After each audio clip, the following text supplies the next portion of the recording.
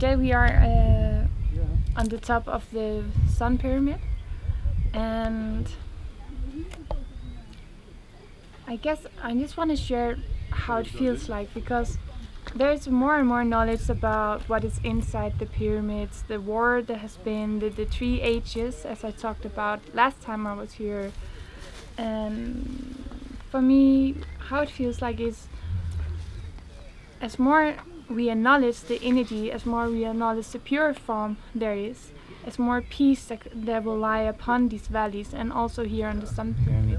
It's still very, very strong in energy, but the softness and the peace is coming more and more forwards. And it's really cool to feel, really amazing to feel, and because we are acknowledging the energy more and more, and bringing love as well as taking love in, the whole area actually starts vibrating more and more in a balanced form.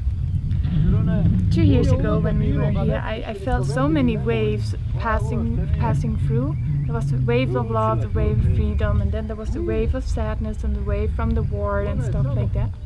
And these waves are still here, but they are starting to soften up, and that is really, really beautiful to feel, not only for the country but also for everyone who chooses to come here and be a part of this experience. Another thing is, I was thinking about this morning. We have all these beautiful, beautiful energy places on Earth, right? Very intense, people come here from healings, but so many of these places have been interrupted by wars, have been interrupted by fears or lower consciousness people, and in one form I would say it's a shame, but in another form it actually helps us to realize the duality. It helps us to feel that from something this low it's possible to feel something this high.